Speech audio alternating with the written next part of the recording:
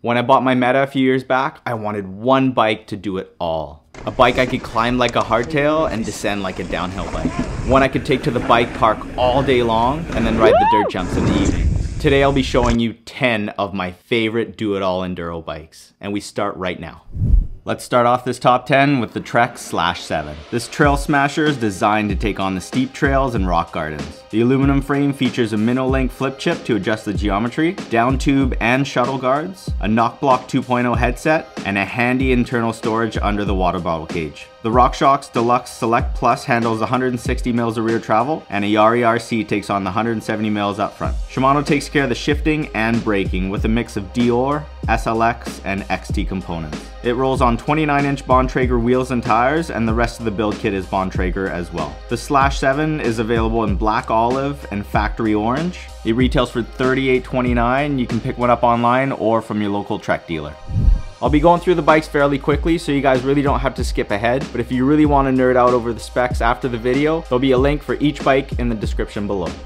Number 9 is taken by the GT Force. The sport model at $3,025 will help you get your foot in the door with a 160mm travel aluminum frame, entry-level RockShox suspension, a Dior drivetrain, and Tektro brakes. If you can afford a little more though, I'd go for the Carbon Elite model. This will give you a completely new frame for 2022 that features GT's new high pivot idler enhanced LTS system. This new high pivot linkage extends the axle path rearward, giving riders less pedal feedback and a more plush feeling ride with a ton more traction in the chunk.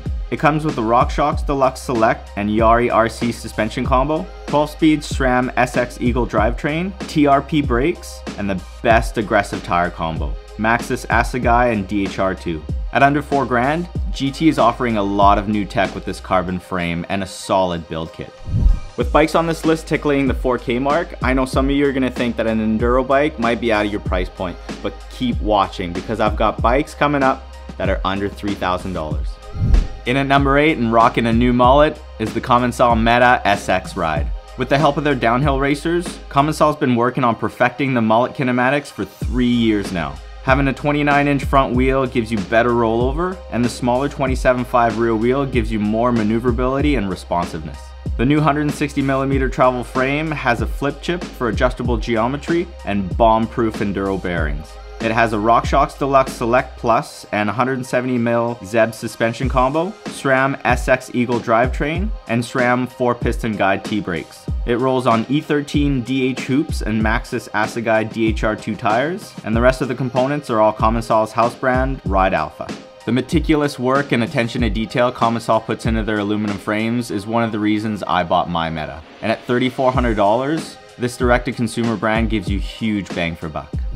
All the bikes on this list have similar geometry. A slack head tube angle between 65 and 63 degrees is going to push the front wheel ahead of you, helping you on those steep descents. A steep seat tube angle of around 78 degrees is going to place your body in a comfortable climbing position right over your bottom bracket. The only thing you're going to have to choose is your reach. Longer reach bikes have a longer wheelbase. This will keep the bike super stable at high speeds, but if you like to ride tight trails like here on the North Shore, you might benefit from something a little bit shorter. It's your call.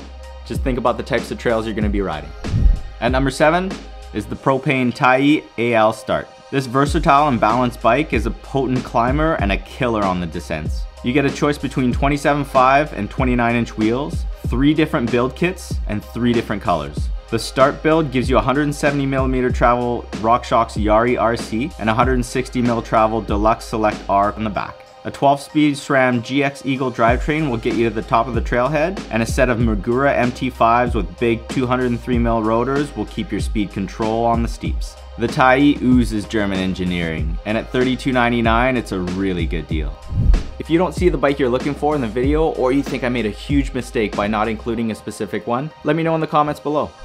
The number 6 spot is taken by the Vitus Sommet CR. This is one of the few carbon frames on the budget list and a testament to the great value provided by Vitus. This carbon trail weapon has 162 mils of rear and 170 mils of front travel provided by a RockShox Domain RC and Super Deluxe Select R. It comes kitted out with a reliable Shimano Dior 12-speed drivetrain as well as 4-piston Dior brakes. It rolls on a Maxxis Assegai DHR2 tire combo and has a nuke-proof cockpit. Vitus gives you a ton of choice here with the Summit. 3 different frames for whatever wheel combo you'd like to build, 3 29er builds, and 4 different mullet builds going all the way up to $62.99. The CR model highlighted here is available from Chain Reaction and Wiggle.com and is only going to set you back $36.99. Okay, this list is starting to get spicy. All the bikes in the top 5 are under $3,400 and some even under $3K. Are you guys ready? Rounding off the top 5 is the YT Capra Core 2.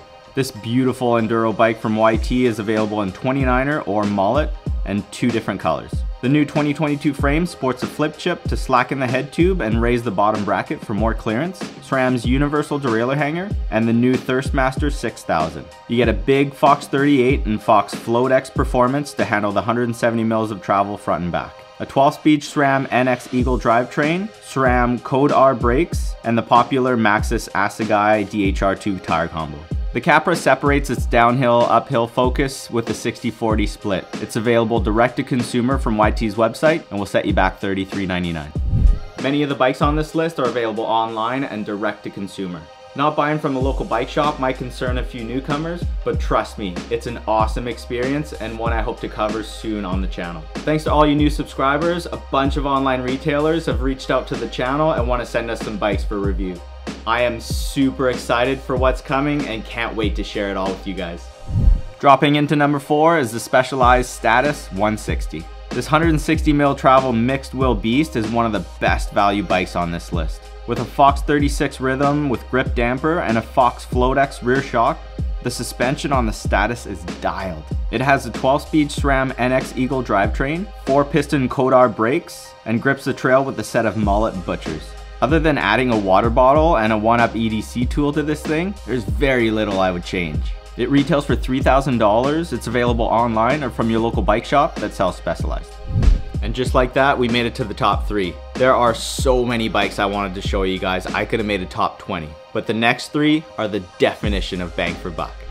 Skidding into the top 3 is the Marin Alpine Trail 7. Marin built this bike for rowdy riders who want a bike that can withstand some abuse. It's available in 4 different variations, including a sweet coil build, as well as some carbon models going all the way up to $4,500. The aluminum frame on the 7 features modern, aggressive geometry and a one-piece forged rocker to increase strength and stiffness. The 7 gives you a great platform to start on with 160mm travel RockShox Yari RC fork and 150mm travel Deluxe Select Plus RT rear shock. It sports a 12-speed Shimano Dior drivetrain and 4-piston Shimano MT420 brakes. The wheels are Marin's 29-inch alloy wheels and they're wrapped with 2.6-inch wide V-tire flow snaps. Everything here is tubeless ready. You can pick up the Alpine Trail from Bikes Online or Jensen USA and it's under $3,000. Everyone is talking about the number 2 bike on my list right now, the Ibis Ripmo AF. With its brand new updated geometry, the new Ripmo is getting praise from anyone who swings a leg over it. This beastly 29er splits the line 50-50 between climbing efficiency and downhill performance. The Dior build comes in under $3,000 and is stacked with great parts. It has a 160mm travel Bomber Z1 coil fork and a DVO Topaz T3 air shock that handles 147 mils of rear travel. It's outfitted with a 12-speed Dior drivetrain and controls its speed with the trusty 4-piston Dior brakes. It comes with dual Maxxis Assegais, a KS Rage dropper post, and some Ibis bling. It's available in 2 different colors, 3 different build kits. It's on sale right now from Jensen USA, and get this, it's in stock in all sizes. Probably the most popular bike from the biggest direct-to-consumer brand in the world, the number 1 bike on this budget enduro list is the Canyon Spectral AL5. The aluminum frame has been optimized over the years to give you the perfect blend between high-speed stability and low-speed agility. The Fox 36 rhythm with grip damper and Fox FloatX handle the 160 mils of front and 150 mils of rear travel. It comes with the reliable 12-speed Shimano Dior drivetrain and super strong 4-piston Shimano Dior brakes. The cockpit is all Canyon parts and it grips the trail with the Maxxis DHR2s. The AL5 comes in at $28.99 and is a sick build for a sweet price. Canyon offers the Spectral in 125mm or 150 mils of travel, 27.5, 29er or mullet wheels, aluminum or carbon, as well as a charged up E version. Which leads me to my next question. What do you guys think about e-bikes? Personally, I'd love to have one. I think shortening the amount of time it takes climbing all the way up to the trailheads just to squeeze in some more riding time is a great thing. I'm making a short list of e-bikes I'm considering right now, and I'll post it right here when it's ready. I'll see you guys in the next one.